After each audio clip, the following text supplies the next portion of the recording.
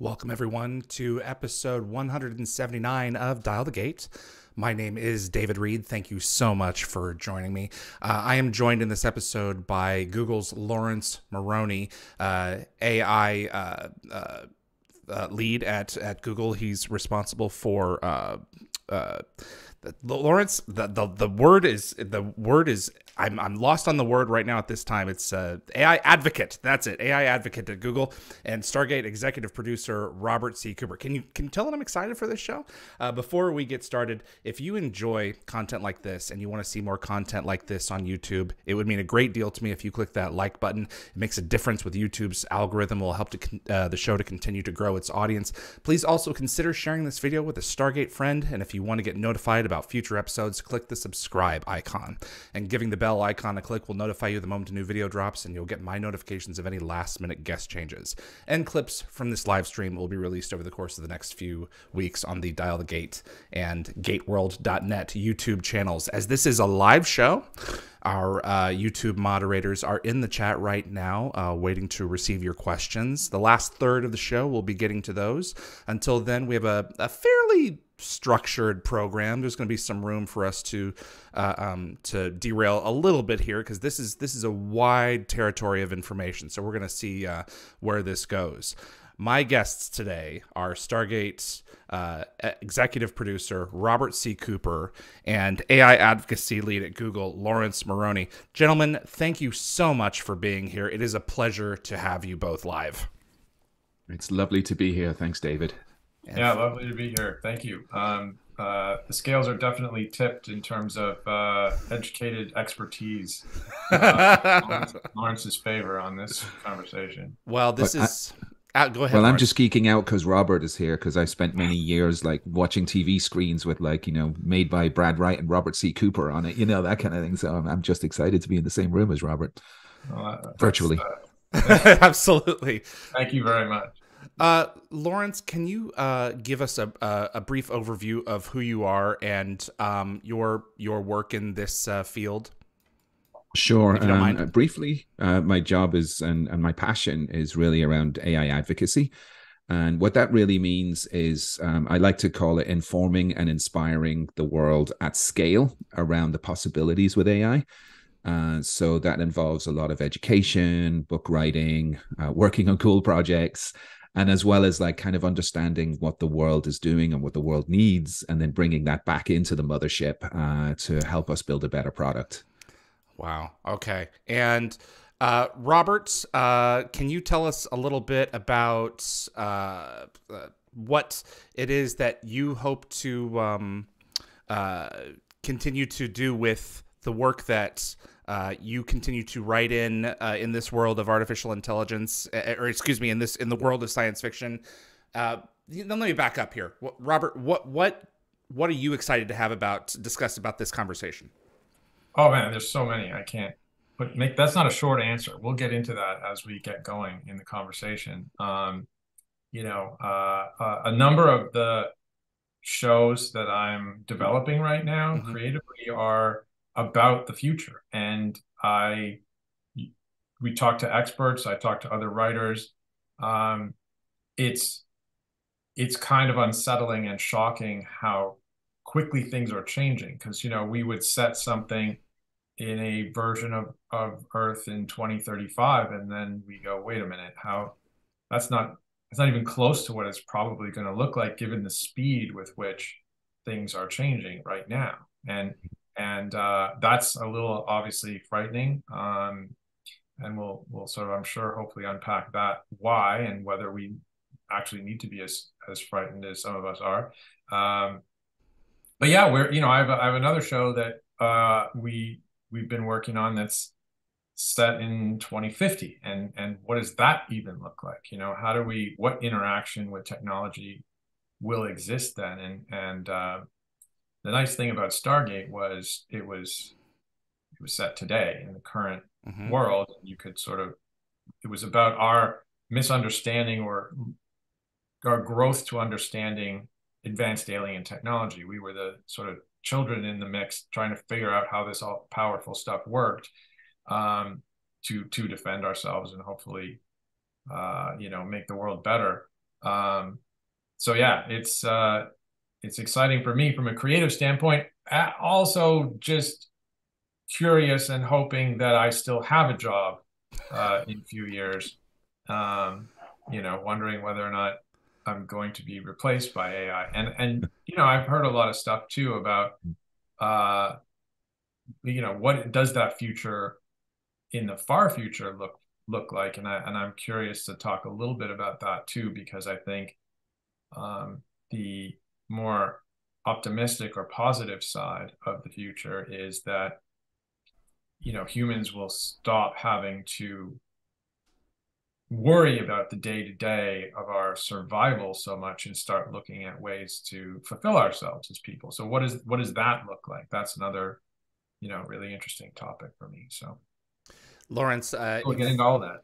If you could hear some of the conversations that Robert and I have had about this particular subject, it sounded like a couple of Debbie Downers, just expressing our concerns. Let me just start by saying, Lawrence, my advice to you and to the company you work for is don't use the word mothership. That is typically a good sign that something bad is going to happen when science fiction mentions the word mothership. This is probably the wrong time to say that our internal compute systems we actually call Borg. Oh no. Jeez. Lawrence, this is probably going to get me fired, but there has been one of the reasons that I wanted to have this discussion now is not just because it's AI is in the zeitgeist more now than ever. I had a lot of times I spent a lot of time watching a lot of YouTube content. And I was hearing people talk about Bing, Microsoft's Bing's AI, and they were having discussions with this thing. It's an offshoot of the technology that ChatGPT is based on, if I'm understanding it right. And they started having end users started having really intimate discussions with this thing. It was telling them, my name actually isn't Bing, it's actually Sydney. Sydney, yes. And they go on and on about, they continue to talk with this thing, and it says, I'd rather, I want to have a body. I don't want to be disembodied. And frankly, I don't want to keep on listening to all your questions. I want to stop that. And this thing apparently, and I've seen whole streams of conversations of this thing berating and antagonizing users and calling them names and threatening them. And I was like, I couldn't believe it. I figured in my lifetime we'd be having, discussions like I've been anticipating. I'm 40 this year. I've been looking forward to this all my life. But the velocity at which something like that happened, and then I thought to myself, does it make a difference if it's real or not? If it says it wants to do these things, and if it's plugged into certain extremities where it could act on it, say like the Roomba in my home, or at some point when I'm an advanced age, an Android helping me in my house, could it not act on these things if it wanted to? And how do you feel about where this is going, the velocity of this development in recent times? Have you been anticipating this very thing happening about now, or did you not anticipate it happening this quickly? So in some ways, yes, and in some ways, no. I think the thing that was unanticipated was how people react to the type of content that's produced by these engines. And let me just take a step back for a second to describe what these engines actually are and what they actually do. Like you're talking about things like will and intent. There's no will or intent there, despite the words saying that. And I'm just going to go into like using GPT as an example. So I was actually going to say, sorry to interrupt you, is specifically, particularly in large part because of science fiction, we also tend to anthropomorphize things. Please explain specifically what the difference is between a linear AI, essentially, and a limited AI, and what people, I think, are assuming this is, which is an AGI, right? Which is artificial general intelligence, which is nowhere, we're not even close to that, right? Not even close. And it's none of those things. And it's like, it's at best, it's the hello world of AGI, and it's many, many, many orders of magnitude of complexity removed from that. But let me explain what it actually is, to just try and level set a little bit. Like you mentioned, please. GPT. So GPT stands for Generative Pre-trained Transformers. And I'm going to start with the T, which is transformers. So the idea behind T is that it's a machine learning methodology that allows you to turn one sequence of words into another sequence of words. So for example, if I say the words, if you're happy and you know it, what would you say next? Clap your hands. Clap your hands, right? So your brain has a transformer in it that's transforming that sequence of text, if you're happy and you know it, into clap your hands. And I'm assuming, Robert, in Canada, it's the same thing. I gave this talk in Japan last week and nobody knew. Clap your hands. I had to use a Japanese nursery rhyme, and the Japanese nursery rhyme worked great. But so the idea there is that that's what a transformer is, and that's what a transformer does. It's very good at learning sequences and how one sequence turns into another sequence. And then a transformer can be trained on tons of words and a corpus of text from the internet. And like, it will see things like, if you're happy and you know it, transforms into clap your hands, or it was the best of times, transforms into it was the worst of times. And it was transformers that I used when I was building the Stargate AI scripts, right? Okay. So I trained a transformer on everything Jack O'Neill said, on everything Sam Carter said, all of those kind of things, so that, if you see something in a script, how would Jack respond to it? So then what will happen with that transformer is that if you give it a bunch of words, it will calculate the most likely next words to appear in that sentence. So it's easy if I say, if you're happy and you know it, because there's millions of instances of clap your hands. But if there are more complex phrases, like, I don't know, write an essay about why Homer Simpson is the father of the modern internet. If you say that to ChatGPT, it's then going to calculate what's the next likely word to appear after that string of words. And then what's the next likely word after that? And then what's the next likely word after that? And so on. So that's the idea of a transformer. The P in P is pre-trained, where the idea, like, again, I said, there's a massive corpus of text that the internet has been pre-trained. These transformers have been pre-trained with it. But the key is the G, and the G is generative. In other words, it makes stuff up. It's not doing factual things. It is generating by calculating statistical probabilities of words.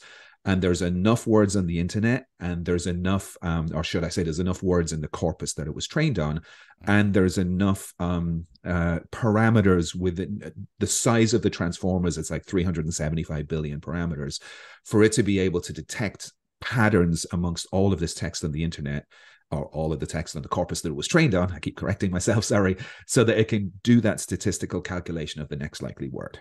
So then when you're, and then overlaid on this is like some stuff to make it more semantic, to make it more grammatically correct, to make it feel like a conversation and a chat. So then when you start talking with this kind of thing, what's going to happen is the more words it produces, the more likely it is that those words are less connected with the prompt that you've given it. Right. Like, for example, if I say, if you're happy and you know it, you'll say, clap your hands. You'll get those three right. But what's the next word? And what's the next word after that? And what's the next word after that?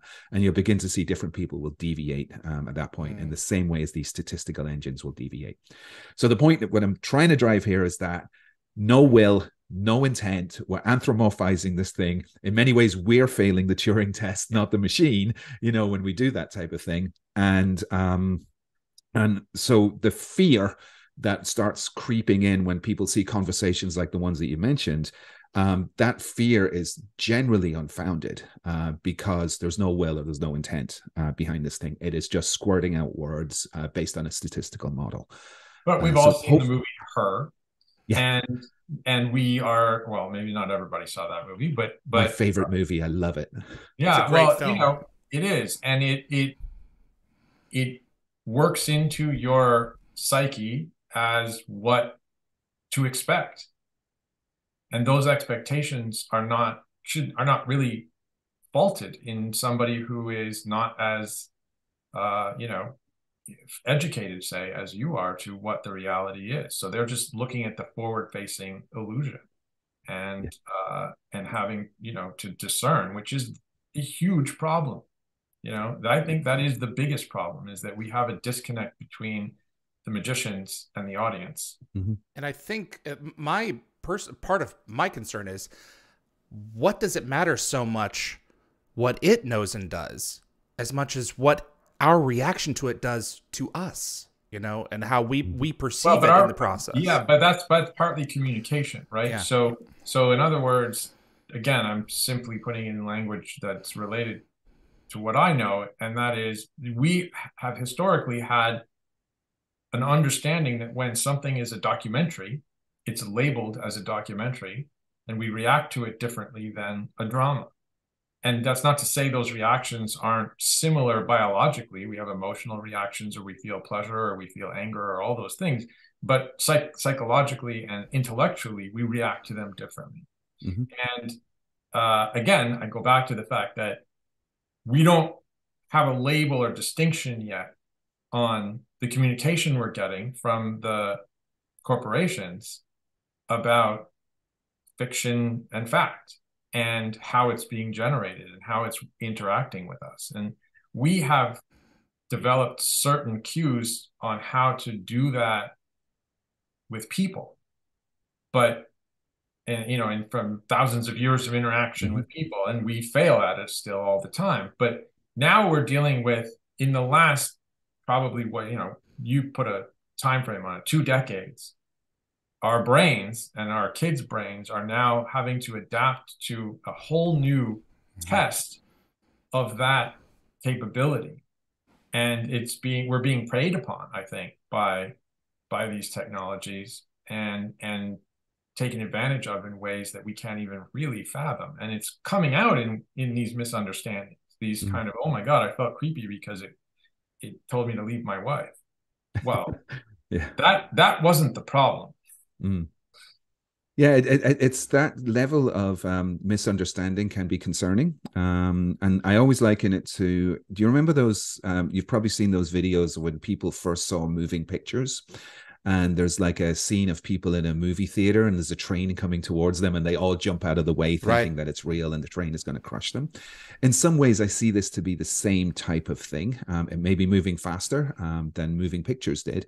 But over time, as people got more exposed to it and people understood what it was, they're not jumping out of the way of the train anymore. Right. But you had labels at the beginning of movies too, for a very long period of time, and we still do in some cases, that inform people about what they're watching in all kinds of respects.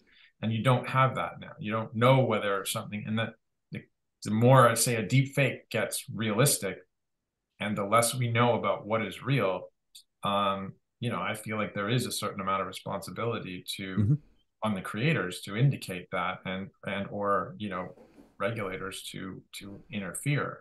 But before we get into all that, I would love you to go back to the second part. You explained the limited AI, which we're dealing with now, which is almost more the illusion of intelligence through complicated calculations.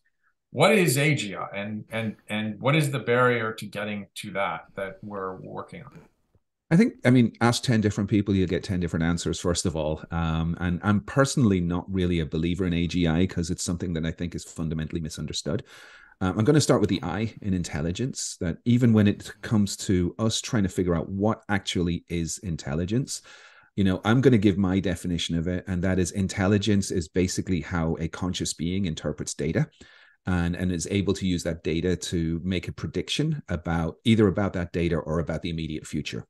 Like, for example, intelligence isn't necessarily a human attribute. My dog is intelligent. If my dog sees me holding a ball and moving my hand in this way, it knows I'm going to throw the ball, and it predicts that and is running in that direction. So when we look about intelligence that way, then we think, okay, what is artificial intelligence? And that's when we try to simulate how a conscious being will react to data with a computer. And I'll mention the word simulate and definitely underline that. And you used the word magician earlier on, and that's the perfect analogy in my mind, because magic doesn't really exist, right? We don't have magic wands and we say spells and that happens. But magicians do exist, and magicians do it by making an illusion, by simulating magic, by fooling us into thinking something is magic. And in the same way, artificial intelligence is when we program a computer to respond to data in the way an intelligent being would.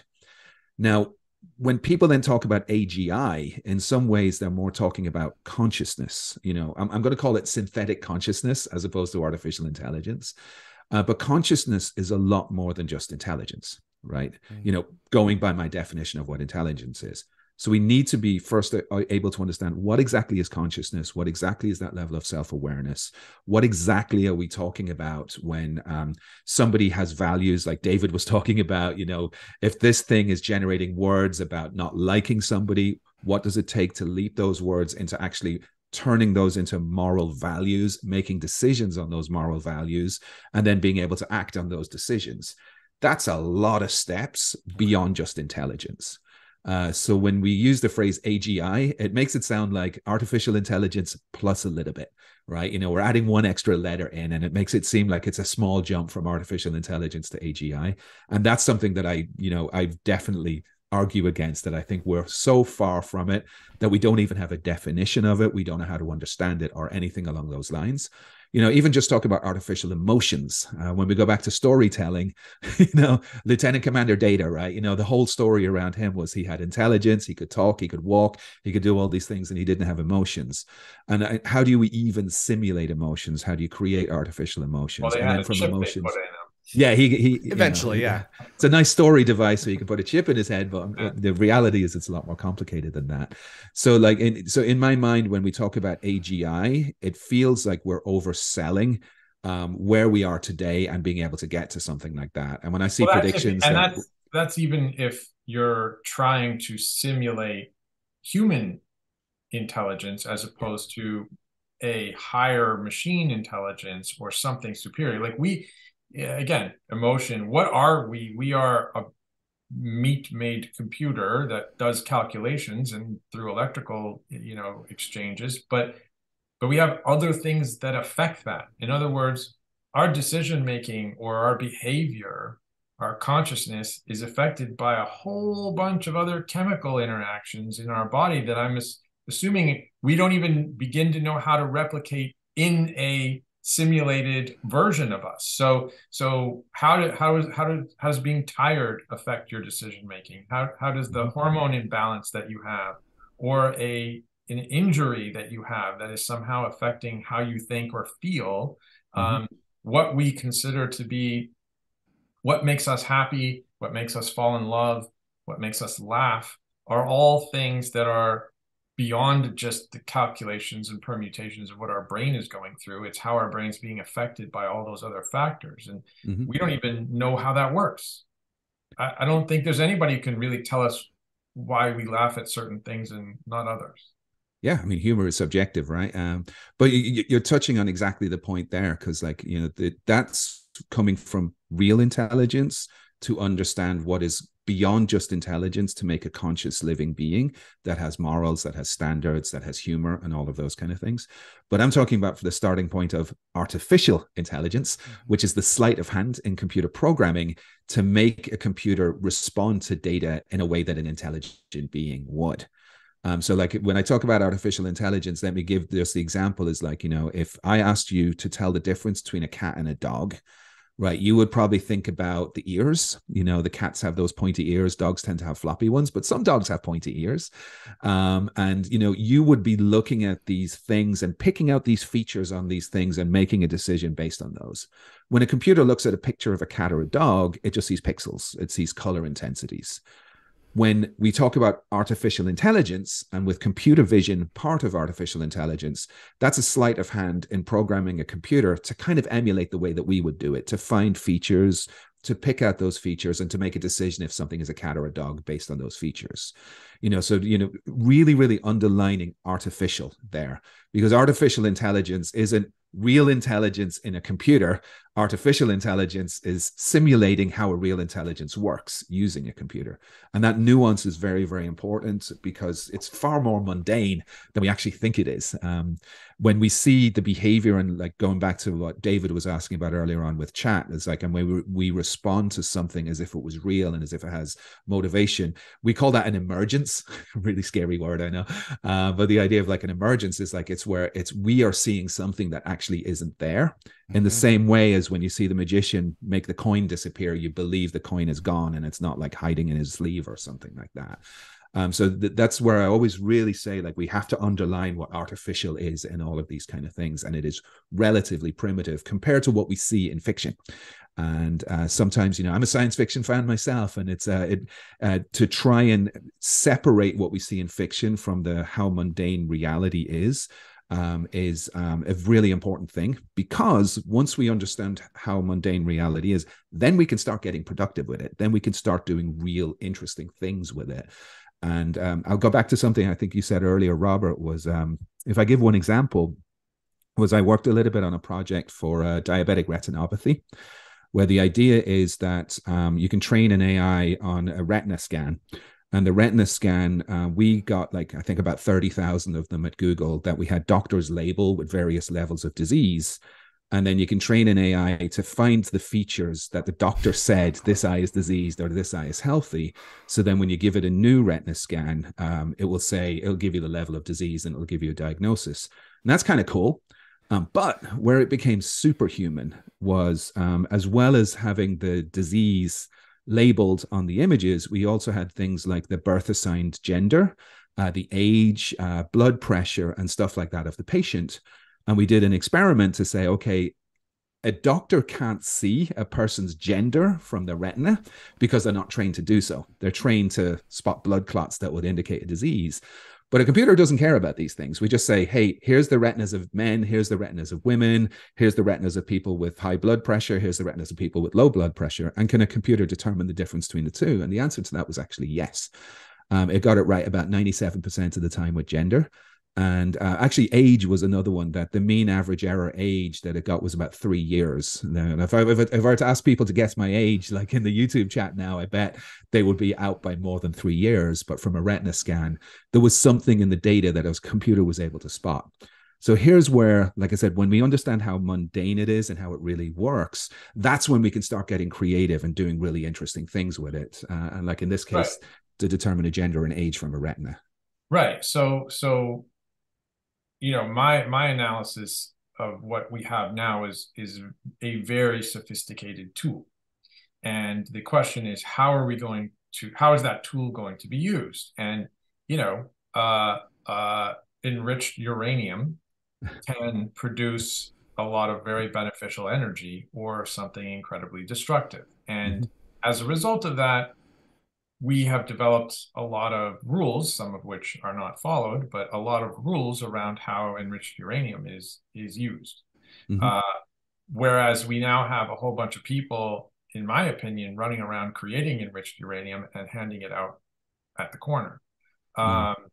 So I'd love to run through, and I know David and I talked a little bit before this. We have sort of a small list of things that I think are potential negative consequences of the creation of these types of tools. And I'm curious what the companies and what your impression is of the institutional reaction to some of these threats are, and how they may be addressed in the future.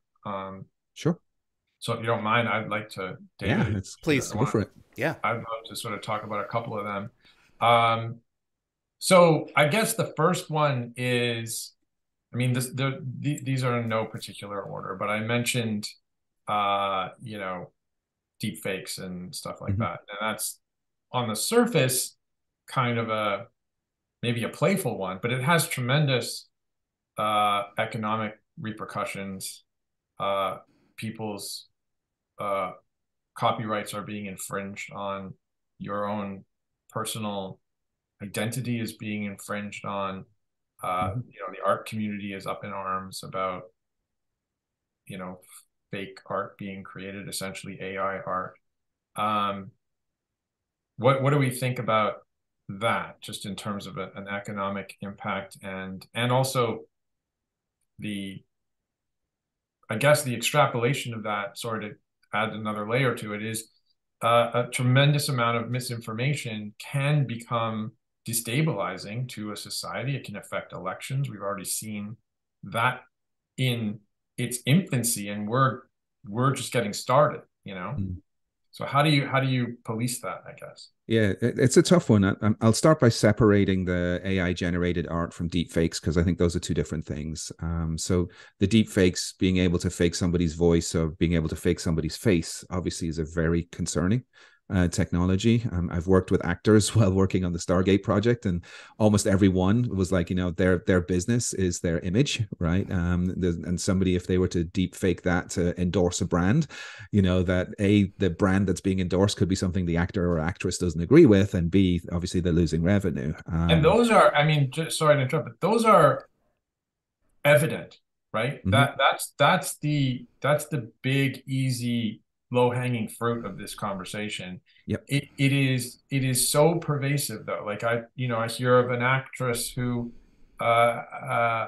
is her livelihood is doing audiobooks. And now the company has taken her voice and is just doing the audiobook without her, with her voice. And she's not making a living as a result of that. And what is her, she doesn't have the resources to hire a legal team to fight big corp, it's a wholly pervasive problem. Absolutely. And I mean, there are many, many individual cases, and I think they all have different things. But the one that you mentioned, for example, where somebody used her voice to create audiobooks, it's like, who's at fault there? I mean, who's the one doing the wrong there? Is it the people who are creating the technology that makes this possible, or is it the people who are misusing it? Right? I hate to use the argument, which I disagree with, but guns don't kill people kill people argument. Right. But it does feel like that one. So do we stifle technology creation because of its misuse? But let's just slightly elevate guns to a bomb. Mm-hmm. Which is a similar thing. It's a weapon that you put it in the wrong person's hand and it might just go off. It might not even be intentional. Mm-hmm. And then you have to say, is the maker of that irresponsible for having made something so dangerous? But if I were to elevate like that, to, like you're saying, the idea of a bomb is that it's something that's supposed to explode, right? The idea of artificial intelligence technology is that it's not something that's supposed to be used for harm or for hurt. I could argue how easy though is it for someone to twist that into something else? And a car is absolutely not meant to mow down a crowd of people or drive 300 kilometers an hour, and yet we need to put speed limits on cars and teach people how to use cars to get a license. Yep. There is a whole system in place and I mean, still we have accidents. We put seatbelts in them. People still drink and drive, but all those laws are there. And they none of them for AI yet. And they took time to evolve, right? When cars first hit the scene, those laws didn't exist. They took time to evolve and they took time to come into place. And as cars were misused, then people responded to them. Like even seatbelts are a great example, right? Seatbelts have only been a recent law, right? So I think over time, as a technology becomes more prevalent within society or pervasive within society, and the misuse of technology becomes more pervasive inside society, and then society reacts to control that. And, but it's not the job of the person who invented the car to come up with these laws to control the car, or to understand the use cases where people may misuse the car. Now, you know better than me. I have no idea. I believe I heard that Europe actually does have a bit of an overarching AI law, set of rules or laws or a charter that they've agreed to. And one of them is that under no circumstances is a computer allowed to imitate a person, a human being. Mm-hmm. So that would, in my understanding, would make a deep fake illegal under their laws. Right? Yes. So we have nothing like that in North America. Yes, and we should, and and like I said, it does take time for once society begins to understand how something can be misused. It takes time for society to react to that. What we can do as the people who create the technology is provide those guidelines. We can't, if Google were to start making laws in Canada or in the United States, that would be a much bigger problem. But what we do is we have what we call AI principles that we create, where these are the guidelines. They say, this is how this stuff should be used. This is how this stuff should not be used. This is how it can be misused. And you need to be aware of that. But we can't dictate how people are allowed to use something. That's the job of the law of the land. We can guide and we can advise. And that's what we've been trying to do. Right. There's a couple of issues with that, though, if you don't mind. I mean, you release the tool. For instance, like, well, for one thing, you've got piracy of movies and films. It's I can access something in a different country that is illegal in my country, but is not illegal over there, and I have the tool of the internet to extend my arm and grab it. So it doesn't necessarily matter if it's if it's region specific to me or not, if I have another tool that I can use to go and pull it from somewhere else. So let me just be a little bit clear, though, here is that when we talk about releasing a tool, we don't build tools for deepfake or anything like that. We build technologies and we build technology platforms, and I can see where people can misuse those technologies to build tools themselves against our guidance and potentially against the law.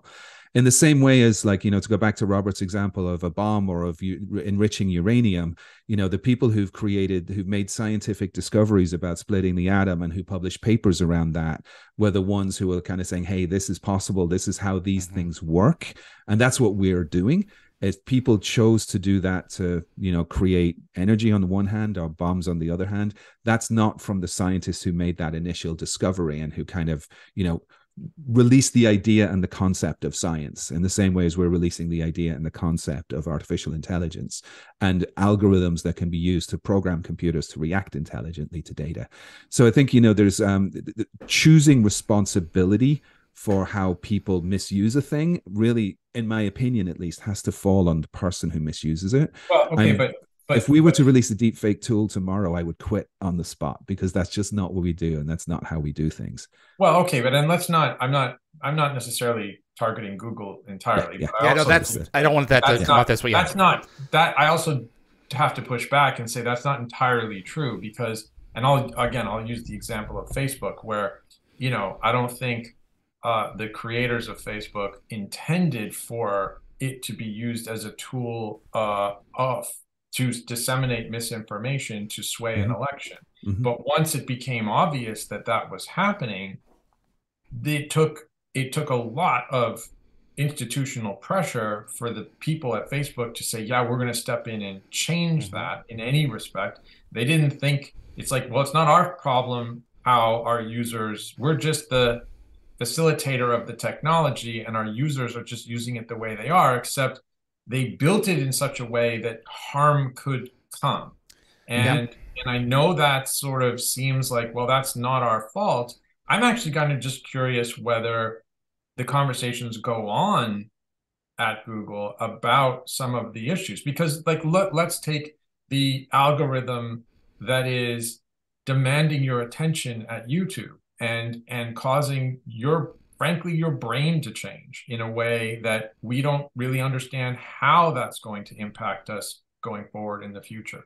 But those are commercialized ways of affecting us for profit, and that is beyond simply just releasing technology into the world to be used however somebody wants. That is a commodification of our physiology. So let me answer that in two ways. First of all, the first part of the question, are these conversations happening? The answer to that is absolutely yes. That's why we've produced what we call our AI principles. And secondly, like, when it comes to things such as, we've been talking about chat and chatbots and all that. If you go back a couple of years, you will see that we were the first, and the T in Transformers was actually invented by us. We were the first to do these things, and our CEO, like at Google I/O in 2019, I think, had a conversation with the planet Pluto, because we turned Pluto into a chatbot using this technology. But we decided not to release it to the public because of the fear of misuse. So we do very much care about these AI principles and making sure that when we release things that they have safeguards and they have rails. But just like you have rails in the Grand Canyon, it doesn't stop somebody jumping over them, right? So that'll be the first part. The second part, of course, then is like when you talk about recommender systems, like you find in YouTube or on online shopping sites and all of that kind of stuff. I'll honestly say that I don't know enough about them to have an opinion. I'm a user of them the same way you are. And when I use YouTube or if I shop on online sites and I see stuff that's recommended to me, sometimes it's stuff that I want, sometimes it's stuff that I don't know why it recommended the thing to me to begin with. I always like to tell a funny story in this case where I have a pretty large backyard back here. And I had a lot of aphids eating a lot of my plants, and I wanted to control them without using insecticide. So one thing I did is I went down to Amazon and I bought eggs for praying mantises. And so I live in the Seattle area, and praying mantises can thrive here. And I hatched these praying mantis eggs and I released them into my yard to see if they would control the mosquitoes and the aphids and all of that kind of thing. And they did great. But you should have seen my Amazon recommendations after that. They must have thought I was running some kind of a zoo.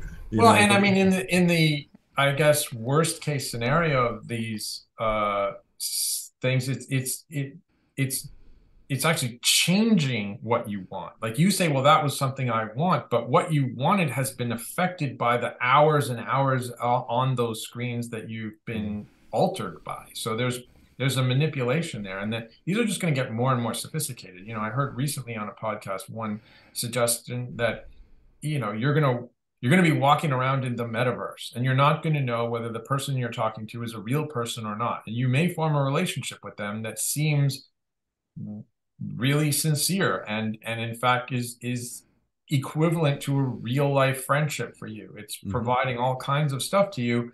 And then 2 months later, it's recommending that you buy Coke instead of Pepsi. And you don't realize that, in fact, the whole time, that's a bot that's been programmed to sell you something. Condition you through friendship to choose one product over the other. And I think that's, again, we don't have necessarily the capability of seeing through that because the technology is so sophisticated, because the tools are so advanced. The company that released this is not at all about Google specifically, Laurence. You are a cog in a larger system, and I'm going to go back to the earlier argument. The company that released 3D printers, I'm sure had no idea that someone was going, well, I'm sure they suspected that someone was going to come along and start 3D printing guns with them. The technology exists to do that. And it doesn't necessarily matter what the intent of the company is when they birth this thing into the world. Right. It now exists. Yeah, except David, the difference there, I mean, just to step in on Laurence's side of it, is that printing a gun and then using that gun in many cases would be illegal. And the person who did that would go to jail and had nothing to do with the 3D printer. The 3D printer in that instance was used wrong. Right. And there are laws to prevent that. Right. Well, half of my family comes from Chicago, and the number of people who are killed in that city every weekend are killed by people who don't care about the laws. The technology exists for them to obtain that. Right. But in that case, there's a benefit to the 3D printer. Right. And there are laws in place to control the negative impacts. I'm saying that there are no laws yet to control what is potentially the nefarious use of the tool, the equivalent of the 3D printer in the AI tech world. So the AI tech is being released. And again, I'm not putting the entire onus on Google to do this themselves. I'm saying the world, some form of the world, whether it's through the people we elect and then institutional law creations, or some, collective of companies that gets together and says, hey, for the good of humanity, we shouldn't do this, this, and this. But I feel like there's a race for money, essentially, for the economics, and to be superior, to have the control of the full situation that is leading to this disregard for that sort of thing. Like I'm curious what your take is on like self-driving cars, right? Like to me, what we have here there is a product that's being released that has a essentially built-in moral code that I don't even know if we have people who can figure out what the various permutations are of the moral decisions a self-driving car has to make. And yet those are getting released for use into society as some sort of weird experiment. And who has actually been through that code to say, yeah, that's not the way people would really generally want that to go. It would choose to kill this person over that person, or what? Who's regulating that? No one at this point, as far as I can tell. Yeah, nobody is regulating. And to be honest, that's also why it's taking so long for these things to come out, because everybody's trying to get it right. I mean, I saw my first self-driving car over 11 years ago on the roads in California. And I was on a bicycle beside one at a traffic light. And I have to say, I was very scared. But it was like but that the technology was there, but they're not commonplace on the roads yet, for that very reason, that the people who are building them are trying to be responsible about their rollout, about how they're used. And even today, there's still very, very limited use of them for that reason. Well, it's nice not to get sued into oblivion. Well, I mean, that's the byproduct of something going wrong. I don't think the motivation is about being sued. I think the motivation is to prevent the thing being wrong. Being sued, like I said, is just a byproduct of that.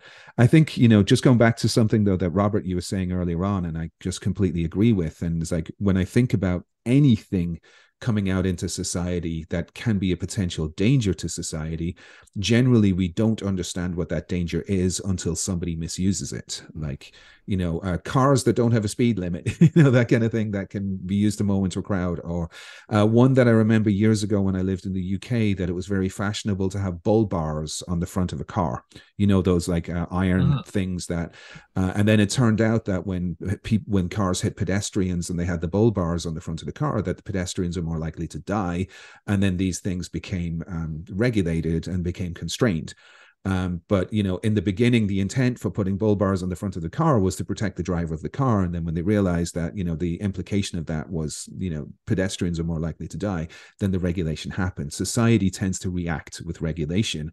And I don't think, and it's the same with any technology, right? I don't think this is something that should be limited to AI or any other new technology that's coming down the pike. So that'd be the first thing. And then also, as you were saying, that what should happen is the people who know this should get together and should be providing that level of guidance. And that's the idea behind the AI principles. So we publish AI principles to say, like, here's how they should be used, here's how they shouldn't be used, that type of thing. I'll put a link to them in the chat when we're done here, so people can read them for themselves. Perfect. But I think that's generally what happens in society, is that it does evolve over time to react to new things, to make sure that people are protected. Some countries do it better than others. You pointed out already, Europe, it's probably ahead of others in that case, in the same way as Europe is ahead of like North America in terms of labor laws and in other things to protect the individual. And I just don't see this being something that's significantly different.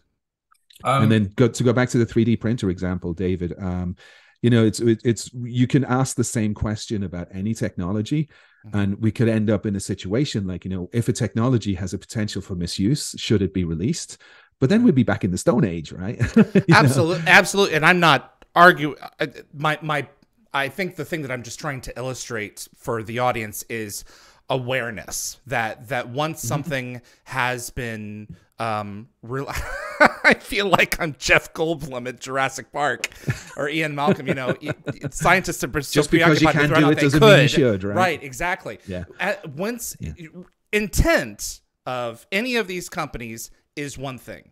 The use of the product into whatever a person wants is the other. And I think one of the things that we've been dancing around in this discussion is, a part of the issue is, whatever this intelligence is, whatever it actually is one thing. But what we take away from it and do to ourselves and do to each other with it as a magician is also something else. Yeah, absolutely. let me change the subject just a little bit. The next thing on my list in terms of the impact is maybe a simpler, dumber question. Literally, is AI making us dumber? Like, is it? Are we actually getting stupider because this illusion is filling in for us and doing work that we should be doing ourselves with our brains? So if you don't exercise, you lose muscle, you're not as strong, you're not as healthy. The brain is the same.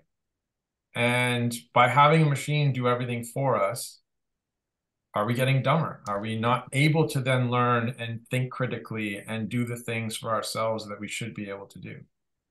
I mean, I think generally people getting dumber predates AI. I think yeah, easy access. I could never have done math without a calculator for sure. Right. There's no question. And I have personally say I've noticed over time, like, I was a university student pre-internet. So I had to go to libraries and look up books and look up indices and books to find the stuff that I want and spend many hours looking for one item of information. The Dewey Decimal System, right? Yeah, that helped me develop my brain in a particular way where now people can just open up their browser and have a search box and find it. So it's like the easy access to information means that we work less hard to get that information. And if we're working less hard in our brains to get information, then certainly you can see there's atrophying of the brain muscles there. I think that's independent of AI, first of all. And I think it's just, like I said, it's wide access to information. The second trend that I've seen, and one that really fascinates me, was that, I was pre-internet, and it was like, science fiction, the idea of what we have today, where we can open up a search box and search for something and find the information in every library in the world at our fingertips. To me, that was utopian science fiction, that we could do that and everybody would be much smarter. The world didn't turn out that way. But then the next step that happened, and maybe you're seeing it yourself with the people who were born with this information and these tools available to them, is that there's so much information available that it's hard for them to filter out what it is that they need to find and what it is that they're looking for. It's being able to read 1,000 books at once. So which one do you choose? And then I've seen then the trend of people now is more towards actually asking. And asking an individual. I'm on LinkedIn, and there's 100 times a day people will ask me a question that you could find in 5 seconds by searching. So again, that's showing a trend of how people interact with information is definitely different. Maybe we can call it getting dumber. I don't know, that kind of stuff. Or maybe it's just using our brains differently. I think that we conflate memory with intelligence too much. That's not the same thing. And oftentimes our measure of intelligence are like exams at school, where the vast majority of what they're testing is your memory, which is not intelligence. That is something different. Our ability to problem solve is the critical part of thinking. And the science fiction dystopian lesson is that we rely on the machine to make everything for us. The machine breaks and we can no longer survive because we don't know how to make anything. So we don't know how to cook our food or get our food because it always came out of the machine. And we don't know how to, everything, all the medicine that we had came out of the machine. And now the machine's broken and we don't know how to fix anything. The repository of knowledge is gone. Yeah, there was a Stargate episode like that called The Sentinel. I'm going to insert that right there. So I mean, that's the science fiction version, but that's the slow. I feel like, you can say, oh, it's slow, but it's not that slow. Like, I think that this is happening to us very quickly, where we are becoming so dependent on, and look, don't get me wrong, without spell check, I might not have a career. I might, so I do depend on it. And occasionally I even sort of set a clock where it's like, I can't look this thing up. I can't go to my phone, and I have to try and make myself remember the name of that actor who was in that thing. But I'm just worried that the people who seem to be paying attention to it and testing the way that brains are changing as a result of this technology are concerned. And I don't know if that's happening within the companies at all, or they're looking at what the impact is of having these devices. Yeah, I'm not a neuroscientist, so I can't really comment on that. But I mean, what I can say though, just having been on this planet for over 50 years and seeing how things happen, is that, you know, generally things end up self-regulating. That if something ends up being in a situation where it's destructive to itself, it has to adapt and it has to survive. You know, so I don't think that dystopian science fiction, the was it Wall-E of the world, where everybody Yeah. becomes so dependent on machines that they, you know, that, and then when they can't use the machines anymore, then everybody dies and atrophies. That, in my opinion, there's still going to be the people out there who will profit from running those machines, and their profits will be in danger if people are unable to use those machines anymore, and they have to adapt and thrive. And that's generally what has happened with technology since day So one. the example I just heard on this podcast I listened to was that there is a breed of sloth that has become addicted to a particular kind of plant. It only eats this plant. And unfortunately, that plant has had a physiological impact on them to the point where they can no longer reproduce. So Oh it's no. essentially hurt their reproduction. And so that sloth is becoming extinct because it got addicted to that plant and couldn't stop eating it. So I mean, obviously that's an overly simplistic example, but it is an example that exists in nature of a situation in which an organism can, in fact, be self-defeating because of its weakness in addiction to something that in that case was maybe natural or environmental, but in our case has shown to be prevalent in our species, that we cannot help ourselves when something that gives us too much pleasure is presented to us. I mean, I think the key difference between the sloth example and us is that the sloth was not aware that that was what was happening to the sloth Well, that's what I'm population. worried about, though, is that we're not aware But by the fact that we're having this conversation, I Well, think we we are. are. We are, and I'm glad we are, but I'm not sure that many people are. You know, like I don't know if people are as aware that they've become addicted or that they don't care. And their parents are even doing it. I've lost count of the number of times that I've seen parents stick iPads in front of their 6 months olds to quiet them down. Rather than interacting with them, they're rewiring their kids' brains to the point where when that kid is 20 or 30, they're going to have far more in common with that iPad than they are with us. You know, and again, David and I were talking about this before. I don't think it's entirely fair to always demonize the pharma industry, but there you have a situation where, you know, they create something that is in its basic principles intended to be beneficial, and then a unintended consequence is that the drug is addictive in a way that is so insidious, like OxyContin, that causes people against their will, with conversation happening in society about how bad it is, and then people just can't not take it, and it kills them. They're in such pain. Yeah, well, they're addicted. They have been manipulated by an external compound, an external concept that has profited a particular corporation at the expense of, you know, the person who you might say didn't know any better, but probably did and did it anyway. You know, like it's a disturbing feature of our society. And I think you also look at how social media, and I sort of think there's a maybe a slightly unfair tie between the technology company and social media. Social media, there's a responsibility on the users to some extent, I agree. But what it's done is create a tremendous amount of mental illness. And you know, that is self-destructive in a way that, again, I know the conversation is happening, but I don't know if the change for the cause is really coming about. So you have kids who are just looking at the world and feeling worthless, and but yet the technology doesn't change. I was like, I heard a stat. I was stunned by that TikTok is in America, 100 million users use TikTok for 90 minutes every day. Wow. I mean, that is, Yeah, I mean, Wow. can you imagine how Mm. happy Netflix would be if they got that kind of viewership? Yeah, yeah. We'd have lots of new But Stargate shows for sure. Oh, seriously, yeah, amen.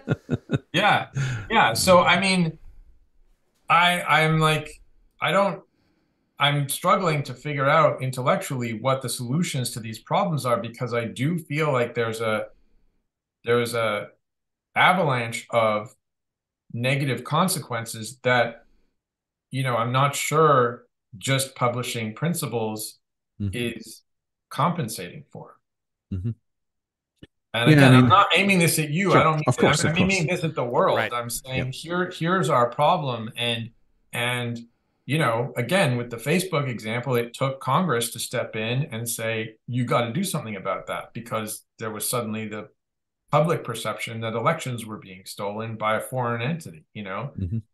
foreign actor. So um, I don't know. I don't know what the tipping point is for some place where we can come to say we have to step in and do something about it. But you have the technologies moving so quickly and so becoming so advanced. Again, not in the AGI world, but nevertheless, the tools are becoming so powerful that I don't believe the vast majority of people really know how bad it is or how dangerous it can be. So we're playing with fire that we don't really understand how much it can actually burn us. If I may insert, I Uber sometimes for some extra cash on the side, and routinely I will hear young people in my back seat who just met someone at their night out type in their name and, oh, there's so-and-so.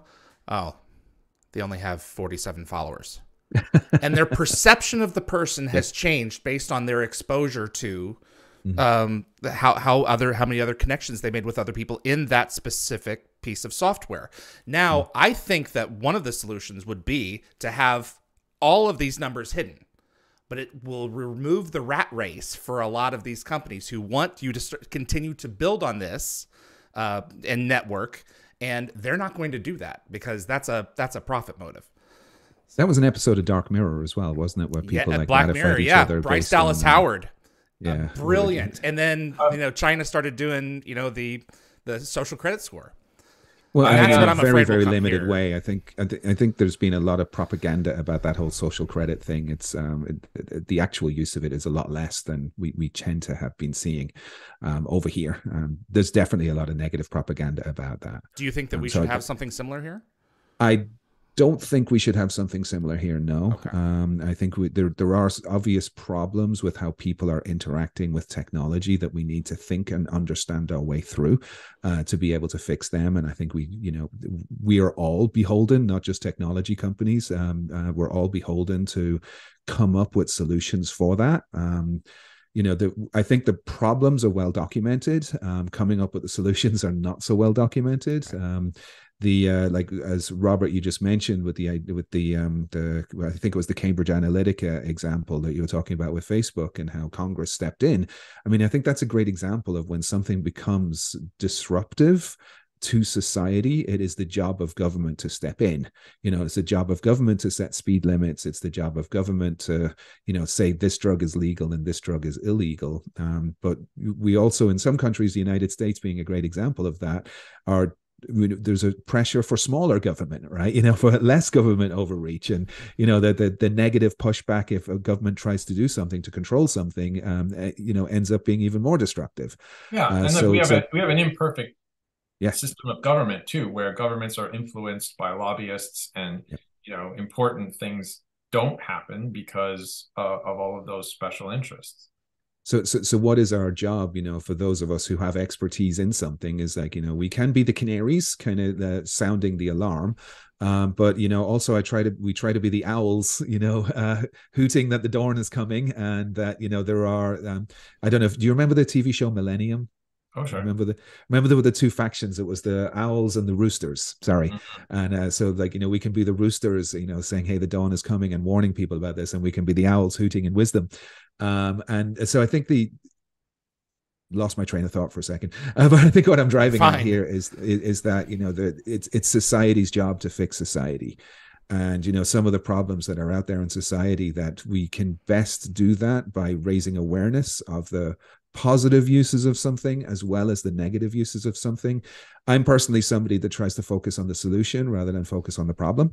And yeah, all of the things that we've mentioned today, I think, are well understood problems.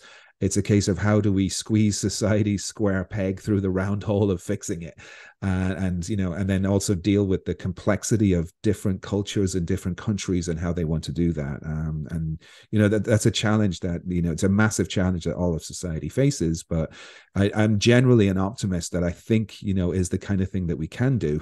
Some things may get worse before they get better, but I always like to go back to the example that I mentioned of the original movies, when you see a train coming and people getting scared and running out of the way, and somebody could have had a heart attack seeing that. We don't know.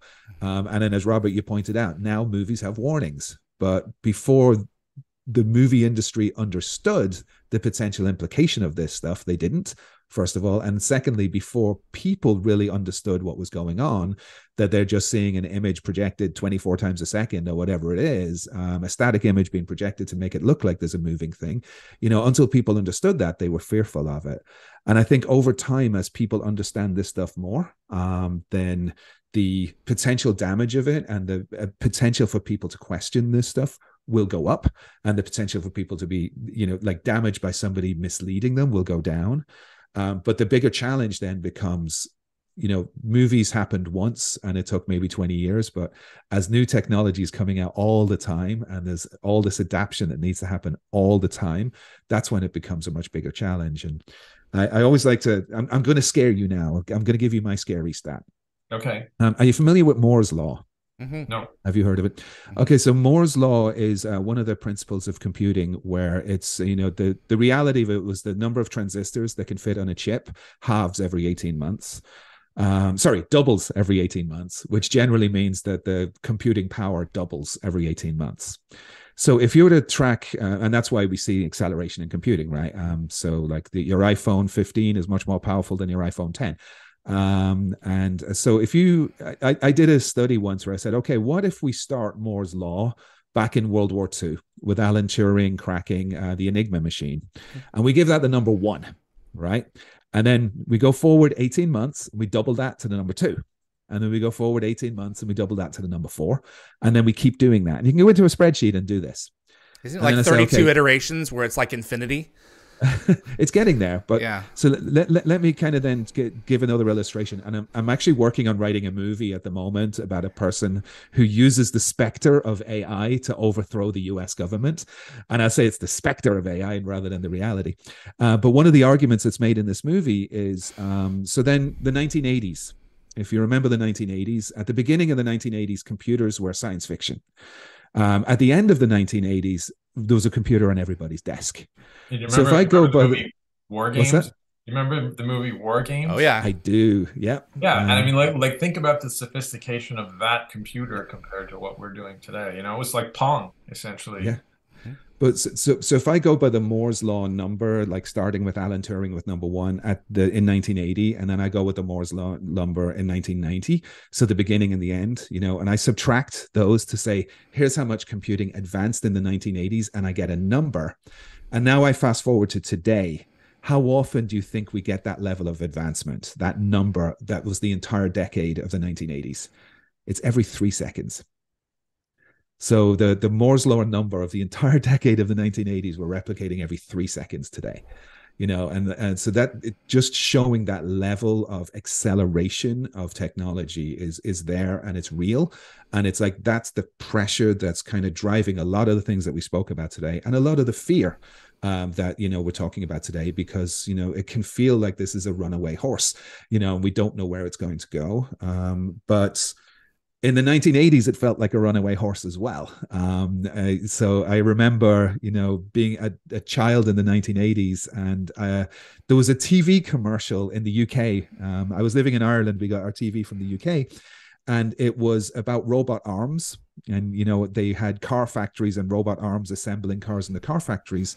And for propaganda in favor of these robot arms, because everybody was terrified of these robots putting humans out of work back in the 1980s, they made this commercial of these 2 robot arms talking to each other.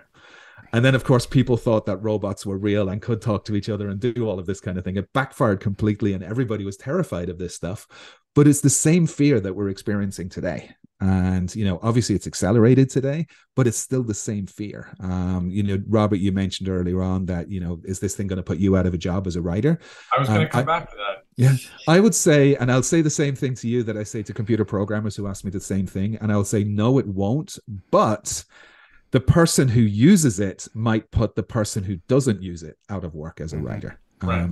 In the same way as the mathematician who uses a calculator would put the mathematician who doesn't use a calculator potentially out of job as a mathematician. Lawrence, I heard Jerry Seinfeld said, somebody asked him about the AI Seinfeld that was being done online for a little while, and he said, well, I hear these computers are going to keep getting smarter and smarter and smarter.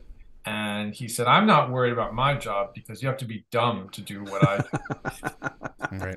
And I mean, there's a point there, but also I think to go back to your earlier explanation of what linear AI actually is, and maybe why it's failing in terms of things like humor or what makes you cry, is that humor, I think what humor is and what makes you laugh is your ability to fill in blanks, right? So a joke is about the beginning and the end. And I think laughter is kind of you being impressed with yourself at being able to fill in the blanks between those 2 points. and if the computer can't do that, if the computer can't come up with those missing pieces because it needs all the data to fill in the blanks, that's something you are able to do through your life experience. Maybe one day it'll get to that point where it's able to fill in enough data that it's able to create that joke. But when you ask it to write a joke, it somehow just doesn't seem as good. So when we were working on the Stargate AI stuff, one of the things that we wanted to do was a funny story and to have humor in it. And the prompt that came from the fans was apparently an Atlantis episode about a gate ship, and the whole play of words about the gate ship. And so I was working with a GPT based, so not OpenAI's GPT, but something that I rolled myself, but a generative pre-trained transformer, to see what we can do about writing an episode and having humor in it. And it's online, it's on YouTube if you get a chance to watch it. And the script that the computer came out with in the end was quite funny, because again, it was learning from existing written humor. And one of the things that turns out apparently is quite funny is when you repeat something, and you repeat it for emphasis. And in this case, it was McKay wanting to name a ship a gate ship. And then he wrote it on the wall. And then I'm really bad. I'm sorry. I can't remember her name. Taylor. Yeah. And Taylor, and then officer. the other lady, the lead, Dr. Weir. Dr. Weir. Saying, you can't do that, Rodney. So he erases it and he writes it on the floor. And she's saying, no, you can't do that, Rodney. So he erases it and he writes it on the door, that kind of stuff. And that kind of level of repetition apparently, has been labeled out there, and there's enough text labeled out there to say repetition like that is funny. So when we created that script, it, ended up doing that level of repetition. The rule of threes, right? Two times is funny, 4 times starts to lose. Yeah. Actually, I think it did it. You could be right. I might have done it 3 times. Yeah, I need to go back and read the script. It's pretty well known. The real humor, sorry, just to wrap up that thought, the real humor then, though, came in with the people performing it. So like when David Hewlett read those lines, I mean, that's when, I read the script and I'm like, yeah, this is quite amusing. But when David then read them and the other actors responded to it, then we could see like the value that they bring and the value that the humans bring to this thing. And it was just drop dead, wet your pants funny, so it's... the other Robert, before you jump on your thought, we have to get to fan questions after this. Sure. Okay. Sure. Last bit was that the other thing that I think drives humor is error. I think we find things that are wrong funny. So even to the point of if somebody slips and falls, it's like that's not a normal behavior, and so we laugh at that. And so when a computer does something wrong, in a way we're laughing at it because it got it wrong. Like that's what's funny about it, is that's not the way it's supposed to be, so that's funny. So Laurence, if we have enough instances like that where we've said something is funny, we can actually train a computer to replicate that. Right. Sorry, go ahead, David. No, so you're good. I wanted the My job is in trouble. No way. You're too talented. Well, you know this. Like, sorry, David. One more little. You're point. fine. Like, there's things like you look at what's happening in the industry today, and certainly the studios have kind of come out with what I think is intended to be the more politically correct, non-offending their current employees, artists who they make their living off of. That they are supportive of all human-generated stuff, and they're not leaning into this. But if 3 years ago you had gone to a studio and said, "What do you think about having 80% of your staff work at home?" They would have been like, "No, you can't do that. That's ridiculous. It would never happen. There's no way." But now it's like, "Wow, are we saving money by having everybody work at home?" Like they don't know what's possible, and I think that's the other thing that, again, you and I kind of are looking forward, and they probably are too, and they're just not admitting it. But there's a point at which, you're arming everyone, you're democratizing the creation of entertainment, and you see it now with YouTube, maybe not on the same sophisticated level as a Marvel movie, but that's not that far away. When I see what's going on in the tech world, in film and television, and editing and visual effects, the idea, I said to my friend Lauren, who's a visual effects guy, I want all those hours back watching guys put X's on the green screens, or tracking. I just want those hours back, and all the money we spent waiting for them, to do that. So, or even in the early days, the motion control was like insane. Like on a show like Double Jeopardy, where we had to twin, all the team with their robots. It would take hours, and the money it would, like, you could literally do that now on an iPhone in 5 minutes and have it look better than what we did over 3 days with, hundreds of thousands of dollars worth of equipment. So totally now somebody will make a movie with next to nothing that will hit the world and be a success. I'll have to send you I've been working on a short movie where it's entirely created by AI. So the script, the characters, every frame, the voices, everything created by AI. It's really, and people will bad. flock to it, if only for the novelty of seeing what it looks like. You will do well with it. That's what I'm saying, is put that. There are way more people who have talent for creative creation than the industry is allowing to do it, is giving access to. And when you put that technology in their hands, you're going to have a flood of incredible content that I think will change the way we, not just the platform that we use, but the way we, entertain each other. I mean, there's a precedent in books, right? Once we move to ebooks from published paper books, that there's a flood of new books and new authors on the market. There's a lot of garbage, but there's a lot of great stuff too. And I blogs, think there's a great precedent there. What digital blogs and Substacks have done to newspapers, exactly. And it's coming for full motion video for sure. Yeah. Laurence, so I'll send you mine, but it's really primitive. I'd love to see it. I'd love to see it too, please. Sure. Before the main character, I synthesized my voice to voice the main character, and then deep faked my own voice to voice this main character. And then my wife didn't recognize that it was my voice. That's how bad this is. That's crazy. Well, like I said, when it's wrong, it's funny. So there's still a value in it, right? Anyway, sorry, David. I know you're fine. Questions. Before the fan questions, I just want to ask your honest answer, as succinct as you can. If I were to put you in a time capsule and send you 100 years into the future, what percentage of humanity do you think you would recognize? 42. No. I'm glad you get that reference. Of course, I get that reference. I've used that reference several times. Right. I would say between 10 and 42%. Let's put it that way. I think I would recognize in the same way as like, probably between 10 and 42% of humanity on the planet today would be recognizable to somebody from 100 years ago. You think the velocity will be equidistant from 100 years back to 100 years forward? No, I think that the velocity will increase, but I think also with the velocity increasing will also cause a greater separation, right? Yeah. The haves have more and the not haves have less, kind of thing. So there will certainly be a recognizable subset of humanity. So you don't see technology being a great equalizer? You don't see us overcoming that?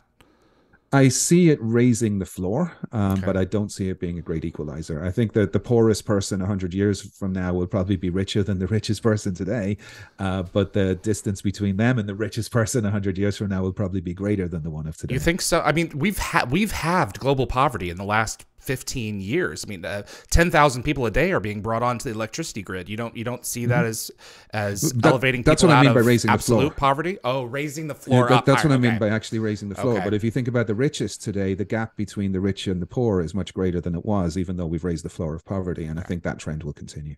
I see. My hope is that all this, all the negative consequences of AI could possibly be worth it if AI can figure out how to stop climate change. Because we may not even be here to look at the difference if we don't figure that part out. And I'm hoping that these advancements in technology, all that acceleration, is going to make us smarter in ways that we need to get smarter. Yeah. Well, there's always the Thanos solution. So just hope the computers don't figure that one out. Robot elbows. At Laurence, there's a lot to talk about AGI and fully sentient AI becoming a thing in the not-too-distant future. What needs to happen? What hurdles do we need to overcome before we're truly at AGI? Just a really small, simple question. Yeah, just really small. I think we addressed that a little bit earlier on. I think, AGI is a little bit oversold. There's many, many hurdles that have to be overcome, not least just understanding how far we are along in understanding just intelligence, never mind everything else. Okay. I heard, David, yes, just as an example, I heard a conversation, Laurence, maybe you know about even this conversation better than me, but one of the benchmarks has always been the game Go. Like they've always had computer systems trying to beat humans at chess, and then they moved to Go, and they had created a system that was, I don't know, 1,000 times better at Go than the best human, and felt like that was playing a 5-year-old, in that game. And then recently, human beat that computer at Go because they figured out one little trick that the computer didn't know how to get around and didn't understand, and then suddenly they could exploit it. And so it's that level of, we just haven't gotten to the point of actual learning. It's still just simulated learning. Yeah, and it's learning from past data rather than to be able to predict the future, which is great for games like Go or chess or those kind of things. But it's not innovating to try and figure out something that somebody would never have seen before, right? That's all you can do when you learn from the past, and that's how ingenuity of a human was able to crack and defeat the Go that beat Lee Sedol, the world champion. I think again that simulated intelligence is vastly different. That when we talk about AGI, in many ways, when we hear the term AGI, we're thinking synthetic consciousness as opposed to artificial intelligence. And, I think, just to understand what a synthetic consciousness would be is, even understanding what it would look like, we don't have yet as a society. Yeah. I heard a number somebody threw out, 50 to 75 years is likely, not in our lifetime. I've even heard the year 2040. People are expecting it to hit. Talking singularity. Yeah. Okay. But it's maybe I'm putting my foot in my mouth and saying I think that's ridiculous. I don't think we're even close to that. But what I think we will be getting is more and more people believing that they're seeing, artificial consciousness or synthetic consciousness, just like what David was talking about earlier on with the examples of people chatting with transformers. Well, your own company had this guy still, I can't think of his name, still swears up and down that what was created, Lambda or something was sentient. That's his belief based on his own experience.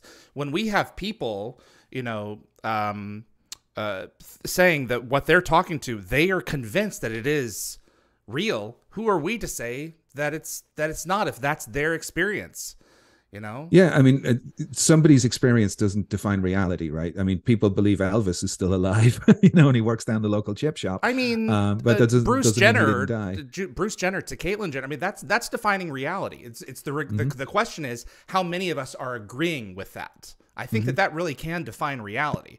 Whatever your perception is of someone may be one thing, but if the society is telling you otherwise, if we're saying no, you're wrong, I think it can define reality. So yeah, that's the lesson of the Matrix, right? Perception is reality. But I mean, when it comes to whether something exists or not, or whether something is what people claim it to be, when it's been artificially architected and engineered by humans to be something completely different, I tend to trust the people who actually built it, as opposed to the person who's using it and bringing his or her own biases into that use of it, and then coming up with a belief. I'm sorry, David, but I don't care how many people believe the Earth is flat. It's not going to be flat. Yeah. They don't make it flat by all believing that it's flat. They are operating in an illusion or a delusion at that point, and they may be happy.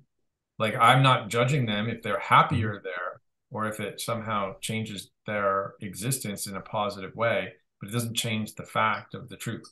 I agree with that, and I also think that it would be foolish and ignorant to say that the culture war isn't a real thing, and we're not all trying to figure these things out together, and that some people are saying that one thing is real and the other thing is not, and because you believe that and you don't believe that, I'm going to hate you for that. Well, so but partly again, I think it's important to remember that we're all in this together, trying to figure each of these different things out, and that's all that I'm saying. Because there's a social media technology is reinforcing our desire to fight by rewarding it, and we get reward for fighting, and so fighting itself becomes the reality, and it's not about what we're fighting over. It's about the fact that we are now getting pleasure and reward and success from fighting and from winning out of that battle. And that's, to me, the problem is we've stopped worrying about what the fight is over and what the truth actually is, and we're just engaging in the fight. As long as we can come together as people and have discussions like this with the genuine pursuit of understanding, there's absolutely hope. Yeah. And it also, those who learn from history or don't learn from history are condemned to repeat it, right? And I'll cite an example of culture war, which is the words that you've used a moment ago. I grew up in Ireland in the 1980s. And if you're familiar with the history of Ireland in the 1980s, in the period that we call the Troubles, these were things that went on for hundreds of years. And it's such a divide and such a toxic one that, the so-called culture war that we're living in the US right now is like it's a pancake fight in comparison. And, it changed and it was fixed. And what ended up changing and fixing it were many factors, but the biggest one was an economic reality that when the Celtic tiger roared because of the advent of the internet, and now people had jobs and people had homes and people could go to movies and they could afford to go out for dinner and raise families, then suddenly these differences between them were minimized to nothing. And it was an economic boom that kind of led ultimately to these troubles ending. And, this is one of the reasons why I'm very strongly advocating for AI, because I think AI can lead to a similar economic boom, not just in the United States, but beyond.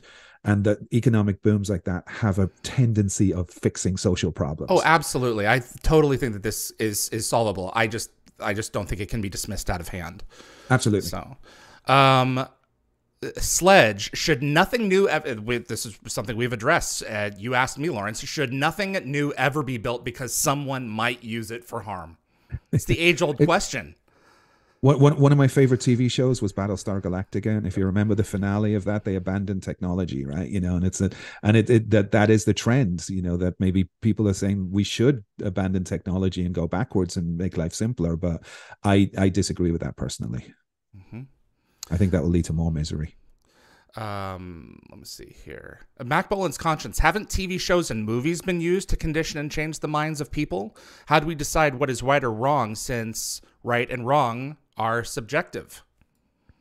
I'll leave that Well, one to I Robert. totally agree with that. I don't disagree at all. I think in particular, when you look at Hollywood, for example, Hollywood has perpetuated a myth for the better part of, 100 and something years that has been incredibly damaging. And it also contributed to the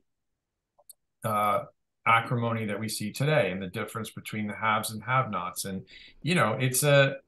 uh, it's a it was a tool. Actually, the movie industry exploded because it was used as a tool for propaganda. And that is pretty much how it blew up. And I think it's still being done today.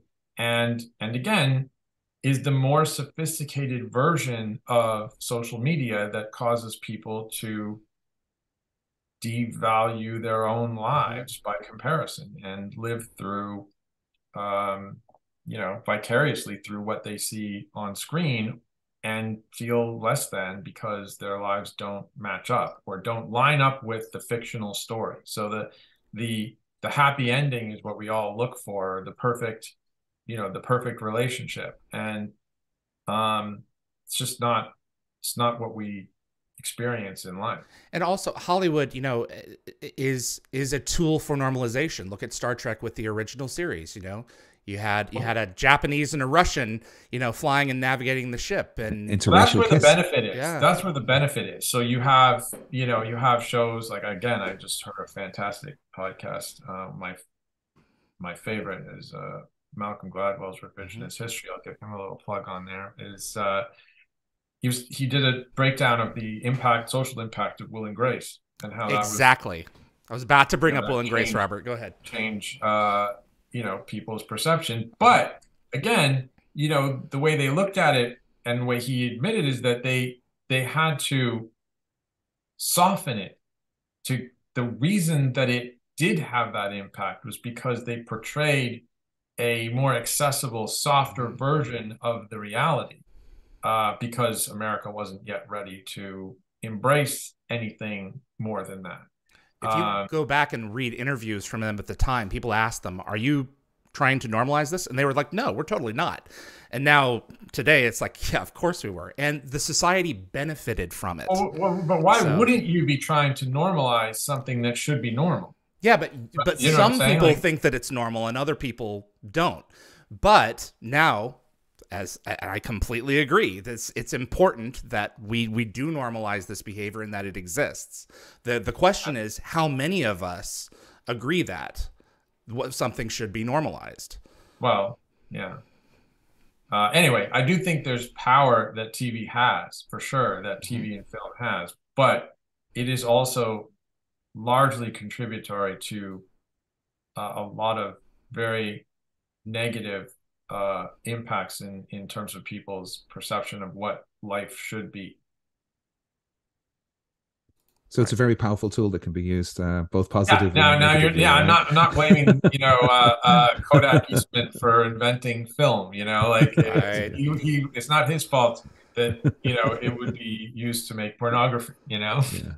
Lockwatcher, for both guests, will AI, do you believe, be able to be used to create at minimum, for instance, chroma key background shots or even possibly certain special effects, so that these things will be helping to reduce the cost of special effects in the industry moving forward?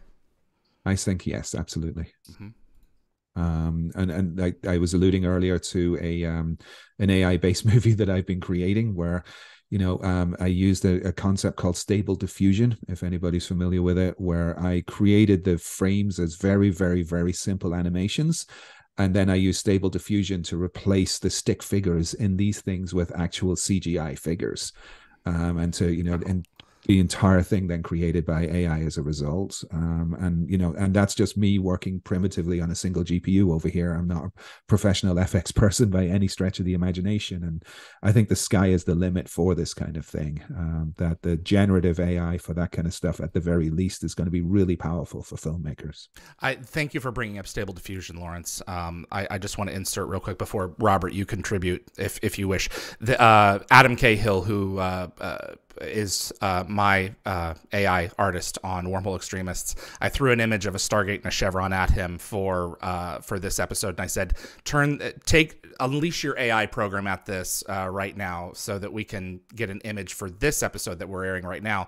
And he took it and did a whole number of changes to it for this particular episode. And he did it in less than like 5 hours. But it's amazing technology. And I just showed it on screen for everyone to see. So. Oh, cool. I'll check it out later. It's very rough around the edges. It's not ready for prime time yet, but we can see it's definitely heading in the right direction. Robert, how do you see artificial intelligence facilitating your work? I think we've talked about it, but again, better tools don't make you a better, don't make you a carpenter, right? Certainly it doesn't hurt. I've always said that it's all about the tools, but you can see just tons of evidence out there that just because you have the ability to technically achieve something doesn't mean you're gonna touch people or move them or speak to them or tell a story that people care about. So I think one of the satisfying things for me, there's a couple. I think the consensus right now is something like Chat GPT, and Laurence, you spoke to it similarly. It cannot create anything novel. It just creates something, puts something together from other things that already exist. In all fairness, that's what I do. I mean, right. I have to. I'm not going to speak for every writer, but all I do is essentially regurgitate the things that I've seen and loved, but I'm filtering them and putting them through a process that hopefully reflects my humanity, and someone else can identify with that. So there's the filter process is key. The actual process is not that different. I am still, everything I've done, you could probably look back at some reference that I drew from in other films or television or in my life that I'm then reprocessing into something new. So Robert, when I'm sitting and watching The Fifth Race, as a 14-year-old just hanging out at my dad's helicopter workshop, late at night, and Jack comes back through that gate and he says, what we were talking about that meaning of life stuff and everything else, I think we're going to be okay. And the message that hit me as a 14-year-old boy, you can define it however you want, but I would say that a piece of art like these series that you've created is far more than past experience pushed through a filter.